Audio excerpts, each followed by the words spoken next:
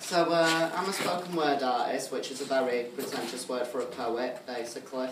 I write all my own poetry, and I'm not going to lie. Some of it's rude, some of it's dirty, some of it's disturbing. I categorise it as sex, drugs, rock and roll and tofu. And that's pretty much that I can describe it. So my first one, a few weeks ago it was Gay Pride, and I was out every night and every day. My bank account suffered greatly, but my love life didn't, so that was good.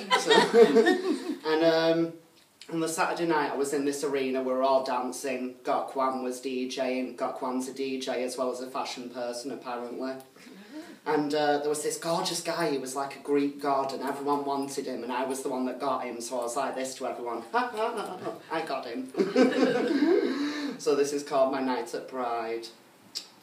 As the sky explodes with light, as the music fills me with delight, on this magical night, as the beautiful boy wraps his arms around me, as his lips envelop me. The music keeps flowing, and everyone is still raving. What a weekend this has been. The glitter sparkles, everyone marvels. I am intoxicated. I feel liberated. The beautiful boy has me enchanted.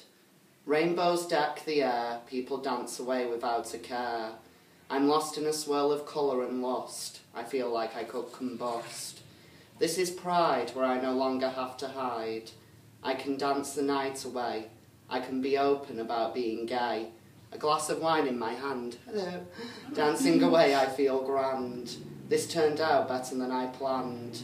I don't want this weekend to end. I don't want the daylight to transcend. But it is coming to a close. Back to normality, back to the mundane. But I will never forget that magical night when the beautiful boy held me so tight. Thank you.